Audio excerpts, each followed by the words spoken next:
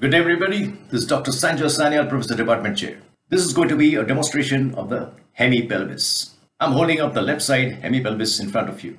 Now before I begin, I need to tell you that the pelvis is an extremely complex structure and it can be viewed from many different perspectives. So this is going to be a demonstration of the overall hemipelvis with a few salient points and the gluteal region and the sacroiliac joint. So before I start, the pelvis is composed of three bones which are fused together. And if you were to take a look inside the acetabulum, you see a faint triangular line.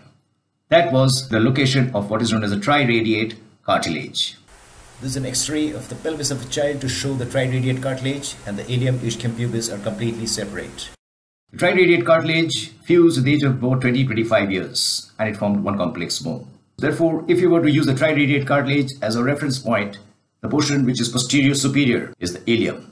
The portion which is anterior is the pubic bone and the portion which is inferior is the ischium. So therefore the pelvis is composed of ilium, pubis and ischium. Having mentioned that, now let's take a look at the parts.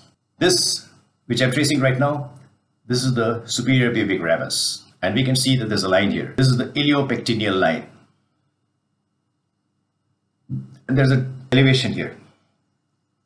This is called the iliopubic eminence, which gives attachment to the pectineal arch which comes from the psoas minor.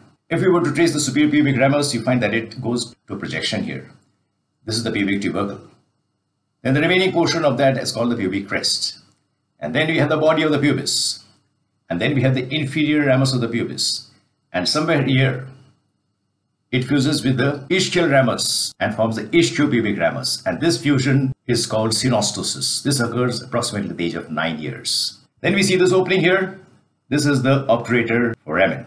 In life, this is covered by a membrane called the obturator membrane. And attached to the inner surface of the membrane, we have the obturator internus muscle.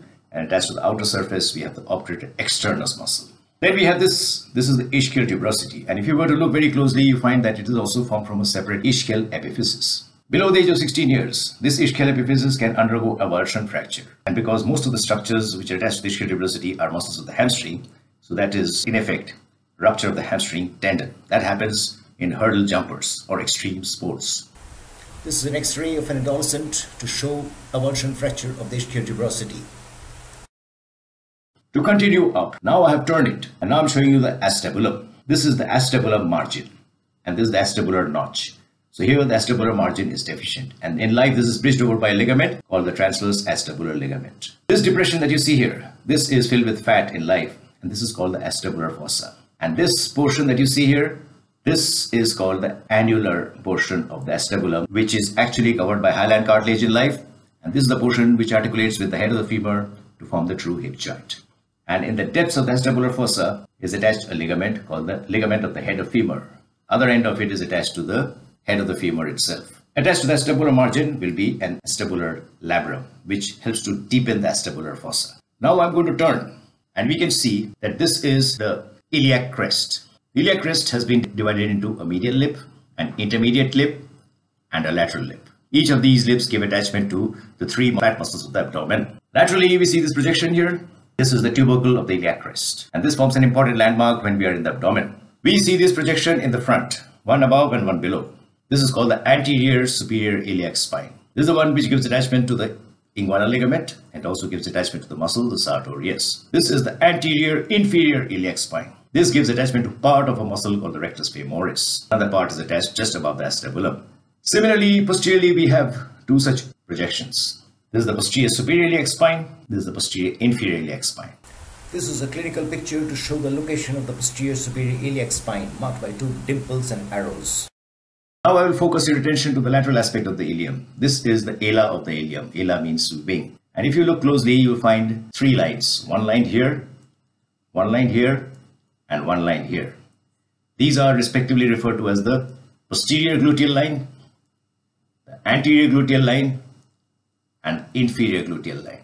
Posterior to the posterior gluteal line gives attachment to the gluteus maximus. Between the posterior and the anterior gluteal line, we have attached the gluteus medius. And between the anterior gluteal line and the inferior gluteal line is attached the gluteus minimus. So therefore, this whole surface is rather featureless because most of it is occupied by the attachments of the gluteal muscles. Now let me come down to this structure here. We see this projection here. This is the ischial spine.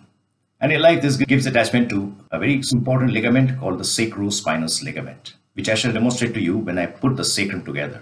So if you were to look above that, we see this notch here. This is called the greater sciatic notch. And below the ischial spine, we see another shallow notch. This is the lesser sciatic notch. In life, again, attached to the ischial tuberosity and to the sacrum is another strong ligament which goes up like that. That's called the sacrotuberous ligament. So when we put the two ligaments in place, the sacrotuberous ligament and the sacrospinous ligament, we convert the greater sciatic notch into a greater sciatic foramen and the lesser sciatic notch into a lesser sciatic foramen. Now that's a very important landmark to be remembered, because a very important muscle, the piriformis, goes through the greater sciatic foramen and comes out. It divides the greater sciatic foramen into a suprapiriformis compartment and infrapiriformis compartment. And the lesser sciatic foramen gives passage to the pudendal vessels, which enter into the perineum and obturator internus tendon. If we were to take a look at the inner surface, they are again divided into two parts. An anterior portion, which is shaped like a ear, and that is called the auricular part.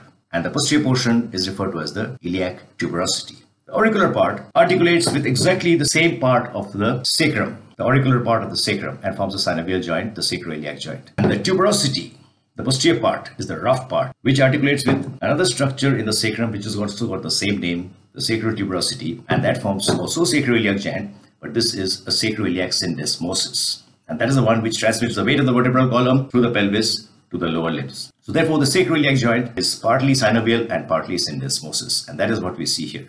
Now I'm going to put the sacrum. So this is the sacrum which I'm holding, and I'm going to articulate it. And here I have articulated it, and I'm going to turn it around.